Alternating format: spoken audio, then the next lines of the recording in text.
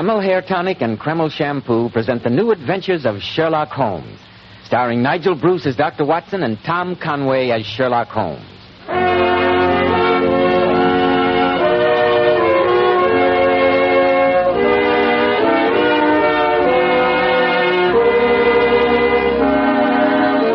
Well, once again, it's time to keep that weekly date with our good friend and host, Dr. Watson. Let's join him, shall we? Come in, Mr. Bell. Good evening, Dr. Watson. Good evening, my boy. How are you feeling after your Christmas holiday? Remarkably well, thank you, Mr. Bell, considering how extremely hospitable my friends have been. Just a twinge or two of gout to remind me that an old man should treat tawny port with the respect that it deserves. I know just what you mean, Dr. Watson. Draw up your usual chair, my boy, and settle yourself down. That's it. All ready with tonight's Sherlock Holmes adventure, Dr. Watson? Yes, Mr. Bell. And when I was going over my notes on the case just before you arrived, I came across this white feather. It played a prominent part in tonight's adventure. A white feather? That signifies cowardice, doesn't it? Yes, it can, Mr. Bell, it can. But this is a very special feather. It was plucked from a white cockerel, and it helped Sherlock Holmes to foil one of the most diabolical plots that we ever encountered. But first, don't you want to have your usual word with our listeners? Thank you, Dr. Watson. Men, if you want to stand out in the crowd, remember, well-groomed hair means a lot to a man's appearance. And I'm sure you'll want to know why so many of America's most prosperous and successful men use Kreml Hair Tonic. You see, Kreml contains a special combination of hair grooming ingredients which is found in no other hair tonic. This is why Kreml gives a man's hair such a natural, well-groomed look. It keeps hair neatly in place longer, too. Yet Kreml never leaves the hair looking or feeling greasy, sticky, or dirty. Just make this test, men. After you apply Kreml, rub your hand over your hair. Notice how delightfully clean your hair feels. Notice how no greasy film comes off on your hand or on your hatband. Kreml always gives your hair such a handsome, clean-cut appearance. At the end of the day, your hair looks just as neatly groomed as when you combed it in the morning. Buy a bottle at any drug counter. Kreml, Kreml Hair Tonic. Now, Dr. Watson, how about the story of the white cockerel? Well, Mr. Bell, that adventure took place after Sherlock Holmes had given up his regular practice and retired to his bee farm on the Sussex Downs. I was staying with him there for a few weeks' holiday, and I remember coming down to breakfast one morning to find my old friend, his pipe clenched between his teeth, squatting on a stool, examining the contents of a large metal box at his feet. As he threw back the lid, I could see that the box was half full of papers. Papers tied up with red tape in separate packages. After sorting through them for a few moments, he turned to me and said, "A box of secrets, my dear Watson. A box of deep, dark secrets." Are they the records of your early cases, Holmes? Yes, my boy. These were all done before my biographer had come to glorify me. I've often wished that I had the notes on them. So that you might transmute my little adventures into those rather florid stories of yours? My stories aren't florid. They're factual accounts of what happened. Oh, don't be hurt, my dear fellow. It's much too early in the day. Well, Watson, perhaps someday the world will hear of these cases. They're not all successes, but there are some pretty little problems among them. I'm sure there are. For example, here's the record of the Tarleton murders. And here's the case of Banbury, the wine merchant. What happened to him? He died, Watson, under peculiarly horrible circumstances. Oh, really? That case was one of my failures, I'm afraid. Aha! This adventure was really a little recherche. It's a full account of Ricoletti of the clubfoot and his abominable wife. Yes, I vaguely remember her dreadful woman. Ghosts from the past, Watson. Ghosts to remind me that my heyday's long past. Rubbish. I'm quite sure that if a case were to present itself at this moment, you'd be totally unable to resist it. You're wrong, old chap. Look at this note. Arrived just before you came downstairs. Mr. Manderby, the local squire, apparently needs my help. And yet I assure you I'm not in the least tempted to give it to him. May I see it? Certainly. Here. Let's have a look. Dear Mr. Sherlock Holmes, I need your help desperately. Have the goodness to call on me as soon as convenience permits. Continued theft of chickens may appear to be a small matter. Chickens, good gracious me. But I assure you that there are sinister forces at work. Asking you to catch a chicken thief. Well, really, Holmes. Yes, Watson. Chickens. Something of a come-down, isn't it? Well, do you know this, Mr. Manderby? No. But surely his handwriting gives you a clue to his character? Well, it's legible and regular. A man of business habits, I should say, and of some force of character. No, Watson. Oh, sorry? Look at his long letters. They hardly rise above the common herd. That D might be an A, and the L an E. Men of character always differentiate their long letters, however illegibly they may write. There's vacillation in his K's and self-esteem in his capitals. That's amazing, Holmes. It's elementary, my dear Watson, and our long association together should remind you of the fact. I'm afraid you're getting rusty. Well, perhaps you're getting rusty too, Holmes, and since the sun is shining and this letter comes from a neighbor of yours, it might be rather interesting to... Call on Mr. Manderby? Exactly. I'd like to see if your analysis of his character matches the gentleman himself. In any case, Holmes, he may really be in trouble, you know. Watson, you're like an old war horse hearing a nearly forgotten bugle. Yeah, I dare say, Holmes. But even for stolen chickens, it's good to be in harness with you again. When that wistful tone creeps into your voice, I can't refuse you, Watson. Very well. Let's stroll across the downs and investigate the mystery of Mr. Manderby's chickens.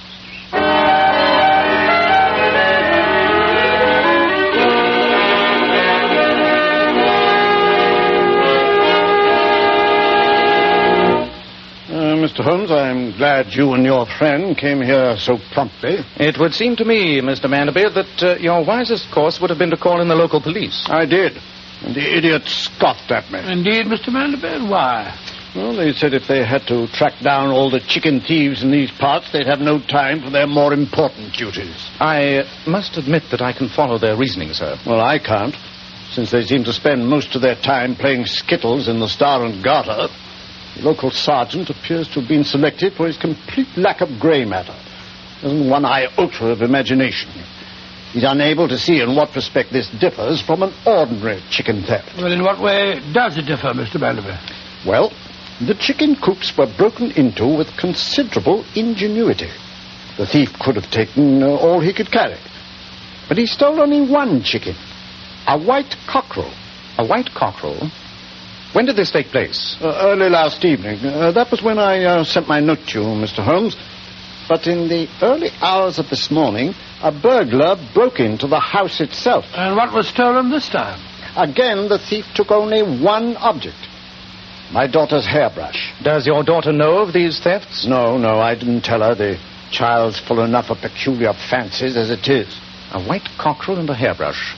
Mr. Manderby, I came here against my better judgment, but thank heaven I did.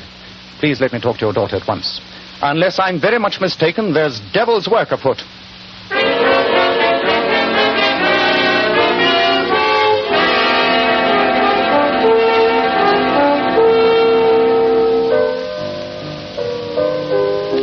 Alicia's playing in the drawing room. I'll take you in. I think, if you don't mind, Mr. Manderby, that we would prefer to see her alone. Rubbish. What could you possibly wish to say to my daughter that you couldn't say in front of me? Well, since my friend has been kind enough to help you, sir, I think you'd better let him conduct his investigation in his own manner. Oh, very well. All sounds unnecessarily mysterious to me. I'll be in my study. Dreadfully pompous fellow. You were right in your analysis of his character, Holmes. Well, let's go in. Shh. Listen to the piano, Watson. What a weird tune. Yes. An odd, primitive melody to hear in the heart of the English countryside. Very curious. Come in. I'm sorry, Father. Oh, it isn't Father. Who are you, gentlemen? Miss Manderby, permit me to introduce myself. My name is Sherlock Holmes, and this is my friend, Dr. Watson. How do you do, my dear? Mr. Sherlock Holmes, I knew you lived in the neighborhood. But why are you here? At your father's request. Oh, nothing's wrong, is it, Mr. Holmes? I'm not sure, Miss Manderby. That's why we've come to talk to you. Oh, may we sit down, my dear? Oh, yes, of course. Please forgive me. Thank you, sir. You play the piano excellently, Miss Manderby. Have you ever thought of concert work? Concert work? Oh, no, sir. Papa'd never allow it. He needs me here all the time. You don't see many people here at the house. No, Dr. Watson. Papa doesn't like me to cultivate any friends. He wishes me to devote all my attention to him. Extremely selfish and medieval point of view, it would seem to me. Oh, please, Mr. Holmes, you mustn't say anything against Papa. If he knew that we were talking about him, he'd be furious. Then let me confine myself to you, Miss Manderby. Do you know of anyone in this neighborhood who might wish you serious harm? No, I don't. As I told you, I hardly know anyone. Then why, my dear young lady, are you so obviously terrified of your own shadow? Oh, please don't ask me that. I haven't even had the courage to tell Papa. Possibly not, my dear, but Mr. Holmes is here to help you and to protect you. That's why he insisted on our seeing you alone. Yes, Miss Manderby. And a trouble shared, you know? Very well, Mr. Holmes. I will tell you. I've got to tell someone. Last night I had a ghastly dream. I dreamed that I was in some foreign country, in the jungle. I was tied to a stone slab, and a group of natives danced around me, waving knives. And they were all wearing terrifying masks. Oh, my dear, it sounds like too much lobster for supper. Quiet, Watson. Oh, sorry. Please continue, Miss Manderby. All the time I could hear a strange, haunting pipe playing in the background. It sounded like some sort of flute, and there was a drum beating out a slow, rhythmic beat. The same rhythm that you were playing on the piano as we came in?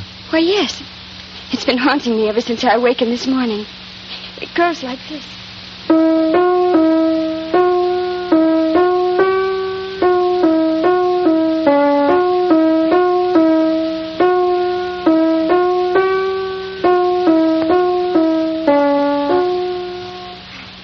Suddenly, Mr. Holmes, I awakened from the nightmare, but I could still hear the melody continuing. I went to the window, and in the moonlight, I saw a tall man walking below. Could you recognize him? No, Mr. Holmes. He was disappearing through the shrubbery, and his back was turned. But his hands were raised to his mouth. And I could hear the same melody being played on some kind of flute. It was awful, awful. You haven't told your father about it? No, Dr. Watson. He wouldn't have believed me. Papa's always accusing me of being fanciful. Oh, but I'm not. Really, I'm not. Miss Manderby, I'm glad that you've told us this, though I suggest that you continue to keep the incident a secret from your father. Very well, Mr. Holmes. Come on, Watson. All right, Holmes. Goodbye, my dear, and courage, Miss Manderby. You have friends now. Good day, gentlemen. And thank you. Holmes, what the devil's all this about? When I can answer that question, Watson, the case will be solved. As it is, there's work to be done. Ah, there you are, Holmes. Yes, Mr. Manderby. Here we are. Yeah, I hope you found out what's wrong with the lassie. She hasn't been herself today. A change from her normal self, where you are concerned, might be a benefit, sir. Yes, indeed. The poor girl seems completely terrified of you, sir. The problem of my daughter's relationship with her father is no possible concern of yours. I asked you here on a simple matter of detection. Detection, yes, but far from simple. I warn you, you're in serious danger of the loss of a great deal more than a white cockerel and a hairbrush. Be on your guard, Mr. Manderby. Dr. Watson and I must conduct a little investigation in the village.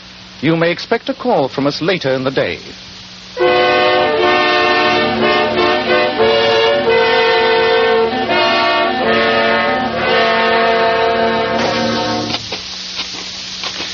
Well, Watson, here we are at the Larches.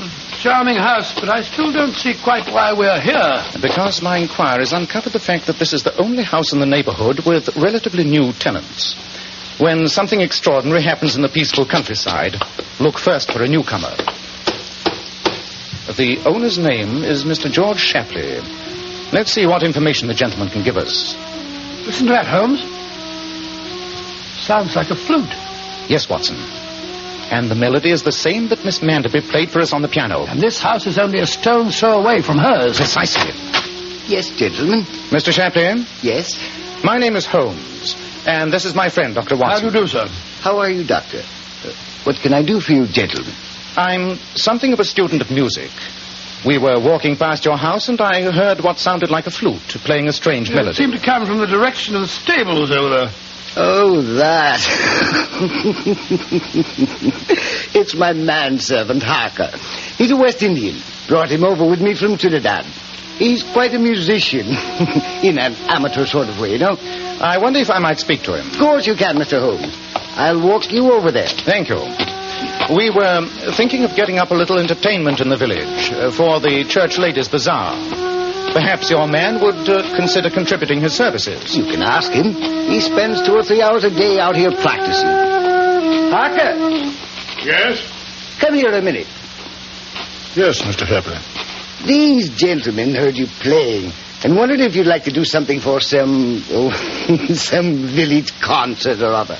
Oh, that's flattering. We're organizing a musical soiree for the church ladies in a few weeks. Yes, sir, man, and we'd like you to play for us. Oh, I'm only an amateur, but I'll be very glad to help, gentlemen. That instrument you were playing, it had an odd quality. Was it a flute? Yes, sir. Though I doubt if you've ever seen one like it. Look for yourself. Good Lord. Looks as if it's made of bone. It is, sir. From a human leg bone. Really? It's about 200 years old and originally came from Brazil. It's quite a collector's item. I'm sure it is. Tell me, Harker, since you're from the West Indies and obviously a lover of music, I presume you're familiar with some of the primitive melodies indigenous to that part of the world. Some of the tribal chants, for instance. Oh, yes, sir. I know many of them. Perhaps you'd play some at the concert. I'd rather not, sir. Primitive chants are dangerous medicine when their evil powers are not appreciated or understood. I quite agree with you, Harker. Well, I'm much obliged to you, and we shall count on you for the concert. Good day to you both. Come on, Watson. Good day. Good day, Good day. Dr. Watson. That servant's our man, Holmes. He lives within 2 houses of Miss Manderby, and he plays the flute. Well, Watson, though I don't think the pattern is remotely as clear as you think, I'll agree that suspicion would seem to focus on the servant Harker. I could even produce another clue that points to him. You could? I picked this object from his coat as he turned to you during the conversation. None of you noticed it. What is it? Look for yourself, Watson. Here. Great heavens. It's a feather from a white cockerel.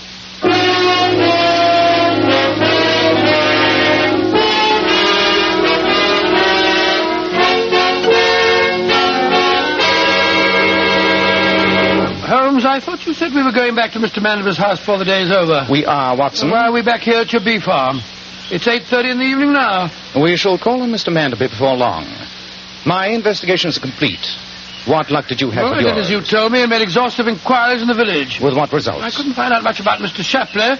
Nobody knows anything about the man except that he has a foreign manservant and that he paid cash for his house and deposited a large sum of money in the local bank. What did you discover? I see that you've been up to your ears in reference books. Yes, Watson. Books concerning the peculiarly revolting ceremonies connected with voodooism. Voodooism? That's black magic. But flourishing in our English countryside, apparently. A white cockerel is the second finest sacrifice in voodoo magic associated with the West Indian That chants. accounts for the first theft. But how about the stolen hairbrush? In all such magic, the possession of intensely personal objects, particularly human hair, is considered to give great supernatural powers over that person. Then it's obvious that West Indian servant is trying to get power over Miss Manderby. Holmes, you spoke of a white cockerel being the second finest sacrifice. What is the first? A human sacrifice. The sacrifice of a young girl. Great Scott. And tomorrow night the moon is full. I think that tonight the girl should be safe, though, of course, we'll go over there at once. Look, Holmes. The lights of a carriage are coming up your driveway. And it's no social call. It's driving at a gallop. Come on, Watson. I have nothing that happened to Miss Manderby already before we get her. Who is it? What's wrong? It's Robert Manderby. What's happened, Mr. Manderby? Alicia, my daughter, she's disappeared. The whole neighborhood's searching for her. For heaven's sake, both of you come at once.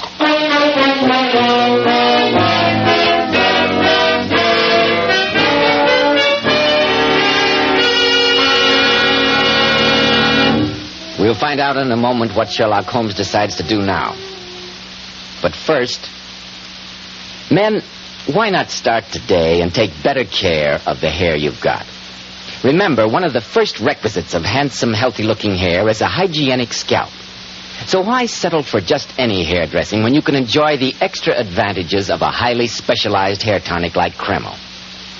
Kreml contains a special combination of hair grooming ingredients which is found in no other hair tonic. This is why it keeps unruly hair neatly in place longer, with a rich, healthy-looking luster. Yet Kreml never gives hair that cheap, greasy, patent leather look. It never leaves hair feeling sticky, gummy, or dirty. Your hair and scalp always look and feel so clean with Kreml. And if your hair is so dry it breaks and falls when you comb it, start using Kreml at once.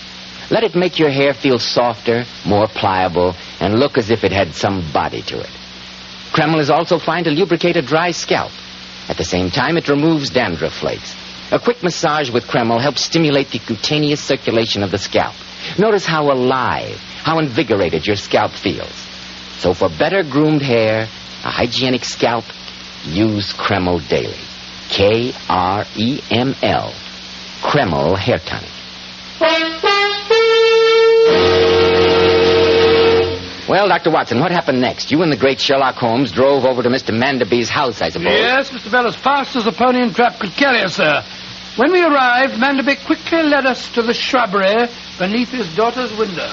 Yes, you can see how the fiend got into the house, Mr. Holmes. By climbing this trellis work. Footprints in the earth leading toward it, but none leaving. And the man, whoever he was, must have left the house by some other exit. An amazing deduction, Watson. There's no need to be sarcastic. Holmes, we should go to Shapley's house at once. It's obvious that that's where the danger lies. Before saying that anything is obvious, Watson, I'd like your help in trying an experiment. Yes, of course, Holmes. Well, what is it? Try climbing that trellis for me, will you? You give me all the best jobs, don't you? Let me hand, will you, old fella? Here you are. Up you go. You know, Holmes, it seems to me you're wasting valuable time. Mr. Manderby, since you asked my help, I suggest you let me handle the case in my own way. Holmes, I don't think this trellis is going to hold my weight. No. Look out, Holmes! Oh! Bravo, Watson. Your test has been invaluable. What do you mean it's been invaluable? I think I've broken my back. I'm sure you'll survive. Come on, old chap. Get on your feet. We'll go over to Mr. Shapley's house at once. I only hope we're not too late to prevent a tragedy.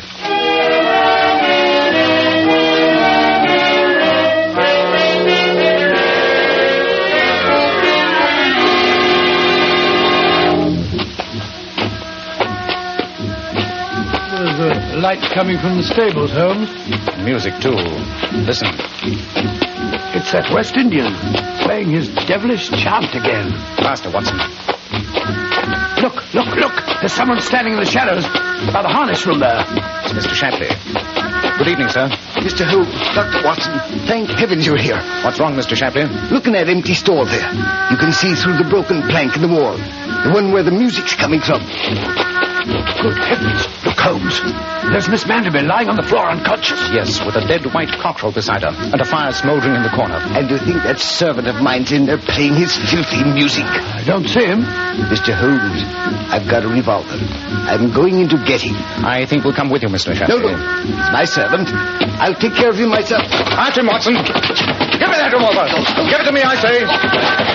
What do you think you're doing, Mr. Holmes? I told you not. You knocked the revolver right off his hand. Pick it up, Watson. I have a profound dislike for seeing murder committed under my very eyes. Murder? But the potential murderer is Harker, the servant. Indeed. Then why is his unconscious body lying in the corner there? It can't be. The music's still playing. That's his flute. Yes, and it's accompanied by a drum. A remarkable feat, even for a man not lying unconscious on the floor.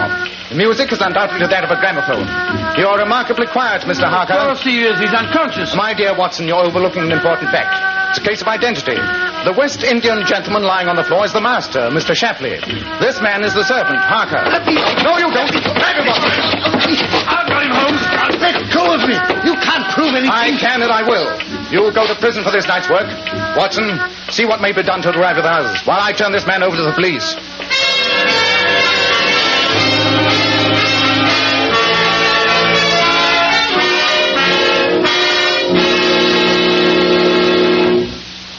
How is Miss Manderby, Watson?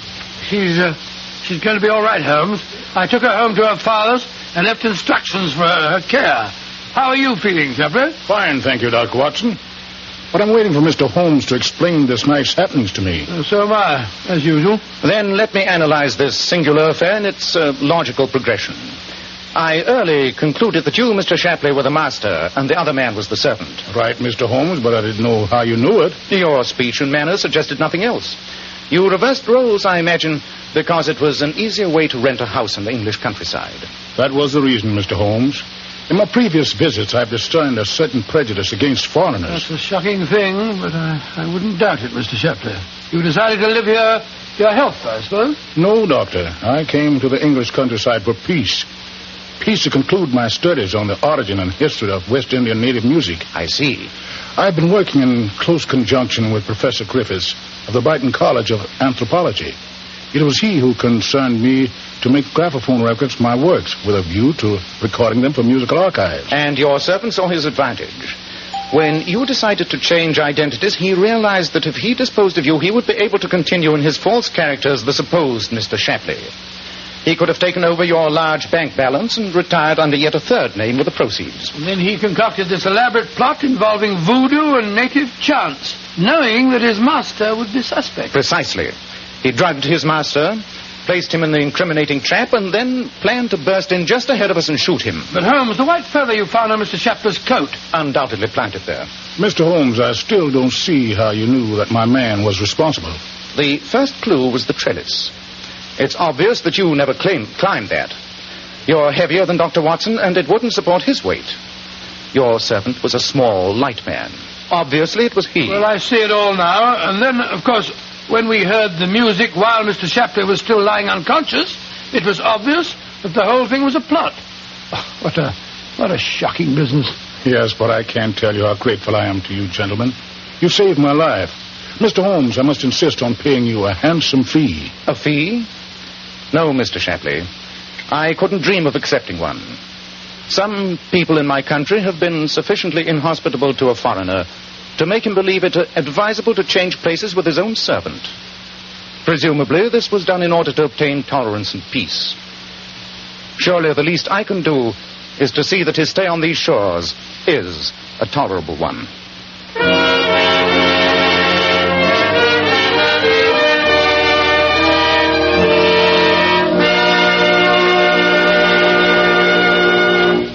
Girls, I imagine most of you are planning to go out to a party or a dance on New Year's Eve, or perhaps just spend a quiet evening with friends.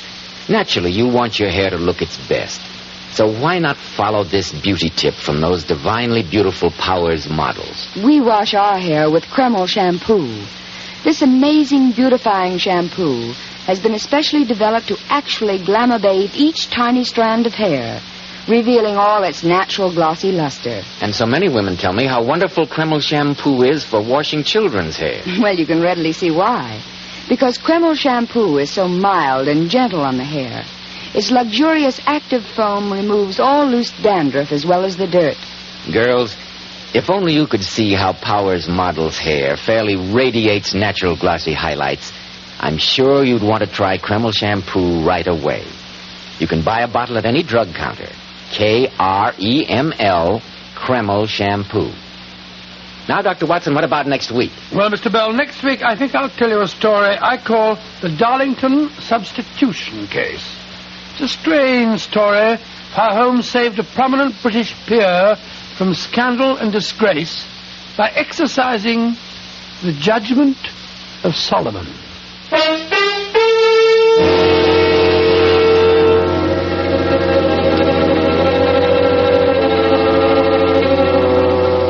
Tonight's new Sherlock Holmes adventure was suggested by an incident in Sir Arthur Conan Doyle's story, The Mazarin Stone. Nigel Bruce appeared by permission of California Pictures. Tom Conway through the courtesy of Eagle Lion Pictures. This is Joseph Bell speaking for Kreml Hair Tonic and Kreml Shampoo, and inviting you to be with us next week at this same time when Dr. Watson will tell us about the Darlington Substitution Case.